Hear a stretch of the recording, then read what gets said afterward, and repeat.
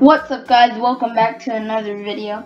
Today we are learning how to create a button on a JavaScript canvas without having the button off on the side. Let's get right into it.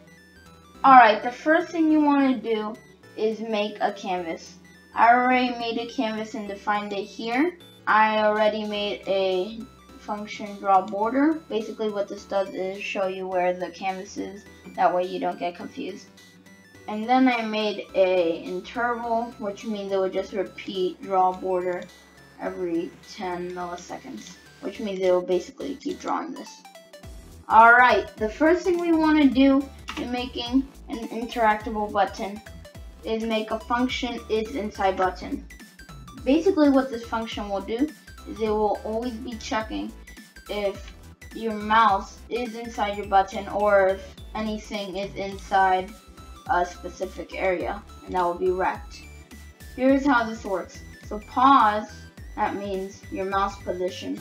Rect equals your object position, like button. So it will return true or false for if the mouse is more than the left side of the canvas but still within the boundaries of the x-axis, which means it is not on the edge but inside the button.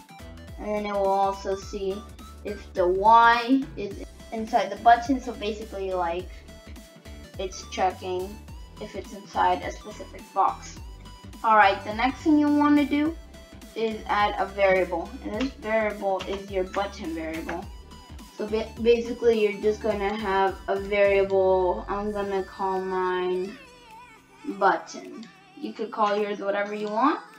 I'm going to have the X, basically where the button is going to be drawn, at 150, and the Y going to be 180. It's going to be 50 by 50 pixels wide, and its color is going to be lime. I always use a status for color. Alright, next up what we do is make another function called getMousePause, and basically what this will do is just get the position wherever your mouse is. So the next part, what we do is a little bit tricky. We use the canvas variable, which we described in the beginning as the canvas we use, and we're going to add an event listener. Basically it's saying it's waiting to see if you click anything or if you move your mouse or anything like that. We're listening for a click, so anytime you click the button. And we're going to have a function where we want to do all this stuff, so we're going to put function, and then we're going to put event, which means it will be an event, like clicking is an event, so we're going to have to define event. We make a variable called mousePause, and it gets the mouse position in the canvas, and we're going to define event once more. And then we add an if statement, which basically is checking if it's inside the button.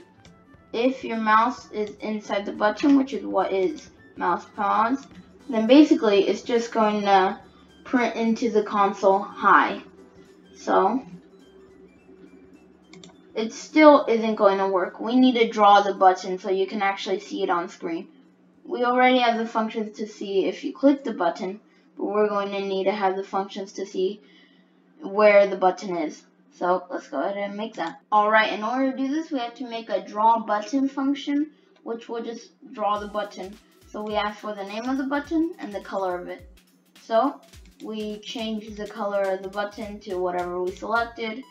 We make a stroke style, which will be black, which means it will make an outline around the button. And then we fill the rectangle wherever the button is, and we set the line width a little big, which means it would just make a thicker outline than normally, and then that just draw their button. So we are going to put in the interval that we have the thing that repeats after a certain amount of milliseconds to draw button. And so we're going to draw the button, and we're going to have its status as the color. And now if we run this, we should get the final product. Alright, we just ran it, and let's see if the button works. If it does, we should have something printed out into the console right here. Oh, it works. We have hi printed out into the console. Let's see. It just worked for sure.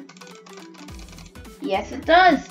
Thank you for watching. Hopefully you found this helpful, and I'll see you guys later.